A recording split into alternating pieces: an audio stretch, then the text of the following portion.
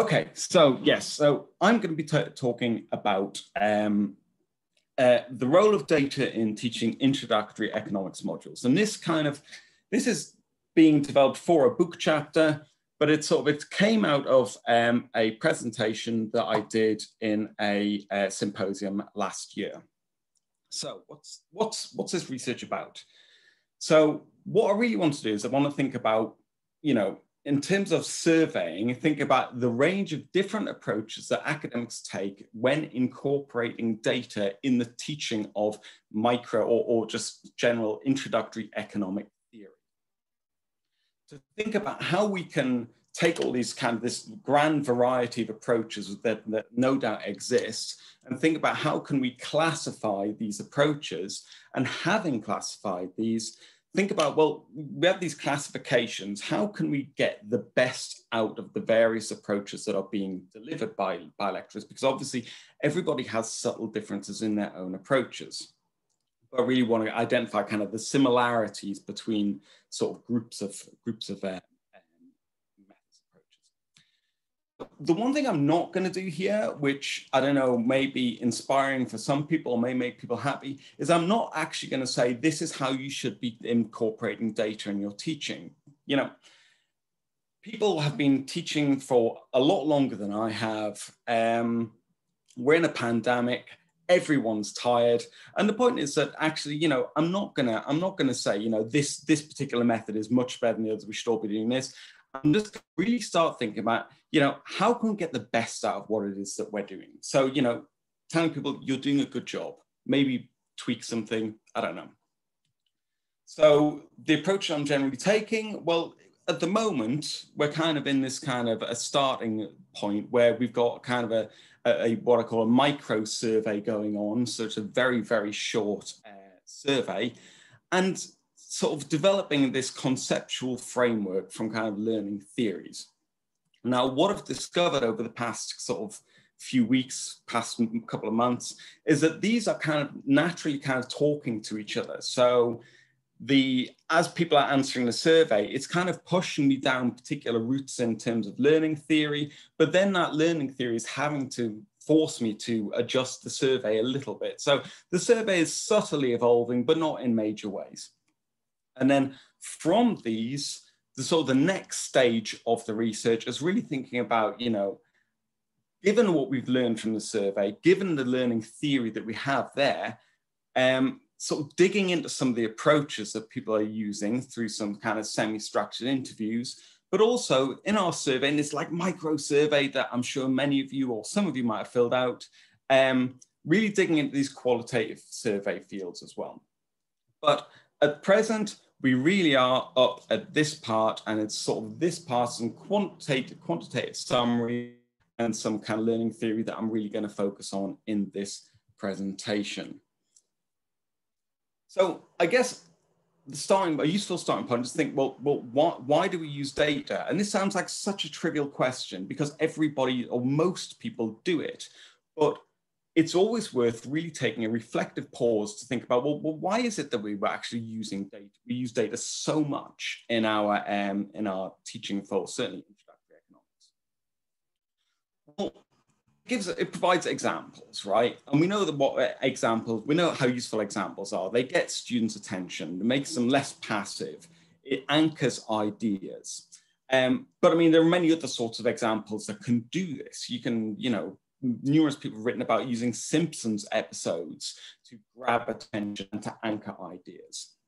And similarly, it's building bridges between your existing knowledge and the content and learning that you as a lecturer might want to, between students' existing knowledge and content that you as a lecturer might want to develop. Okay. Crucially though, data starts kind of deviating from other sorts of examples. Certainly for intrinsically interested students, it's very relevant. They may get a kick out of using data because ultimately they have an interest in economics. And particularly, we perceive data analysis to be some kind of key proficiency within economics in a way that other forms of analysis, qualitative analysis or primary source analysis, are not seen as key proficiencies. So this is reasons why we use data more than anything else. You know, we could wheel some members of the public out and ask them questions if we wanted to, which would be, if you like, a qualitative analysis, but we don't. We use data. So thinking, given that we use data, and having sort of taken that moment to reflect, we can think about building a conceptual framework. So I want to think about it in terms of the timing of when in a class you might use data, whether data is used to stimulate interest before introducing some economic theory or concepts, or whether data is actually used to reinforce a concept or theory which we've actually taught in our classes. Similarly, there are different ways that we can actually teach or use the data in the classroom. Given that we're introducing data either before or after, we can either sort of use data in a sort of a transmissive way. So actually showing students graphs, showing students summaries, tables, statistics, in a kind of transmitting this information. Alternatively, you know, we can actually use data in a very experiential way. So giving students the time and space to work with the data that they have. So we have these two kind of extremes of a spectrum. And so I thought we can probably combine these to think about, if you like, a physical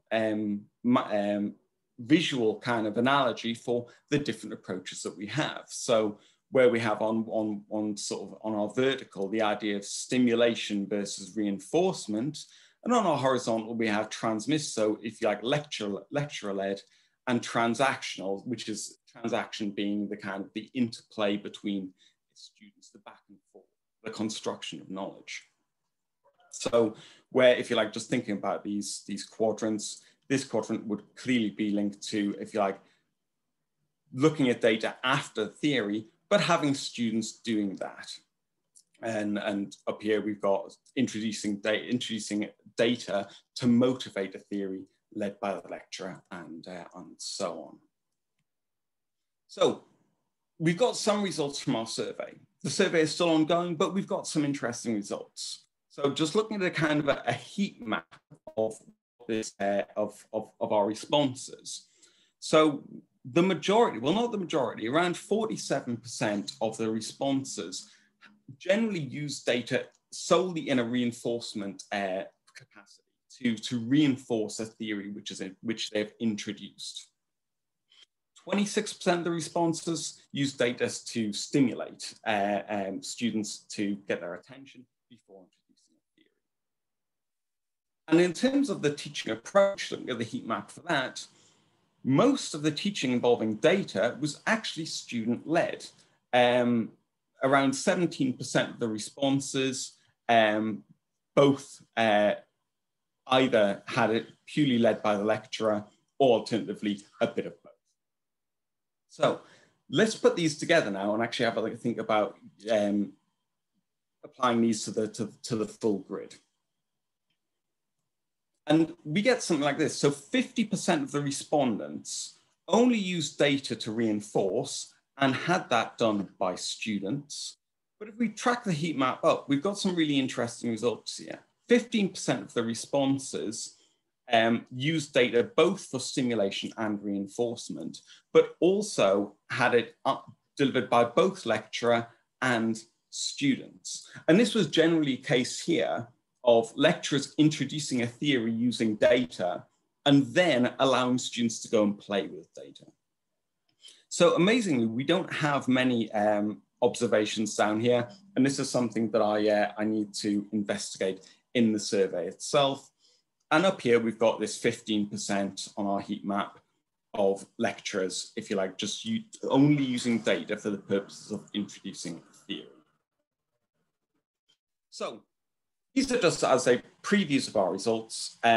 What can we do with this? Well, we can think about, given that we've seen that there are some transmission approaches, there are some transactional approaches, we can think about how we get the best out of these approaches. So Transmissions, great. Learning can be tightly regulated. It allows a focus on core competencies, nice alignment between teaching and assessment. But ensure that actually, because we are, if you like, telling students and hoping the students just pick up the information that we are transmitting to them, that there's potential implications for assessment of these of student learning. And the other thing with transactional and constructivist approaches is that often we need to do a lot of scaffolding in terms of, because we're allowing students the freedom to explore the data, thinking about how we can focus students on the task at hand. So that just about wraps us up, but just think about the next steps. My survey is still open and I would love people to continue filling it out. All this stuff is based around on a usable sample of about 50 responses, but of course, more is always better. To carry out the qualitative analysis I mentioned at the start, and then to start thinking about some consistencies between using this qualitative analysis to think about good practice and consistency between objectives and teaching approach, and obviously the big one about the implications for blended and remote learning. So thank you. You've been a great audience. Thank you very much.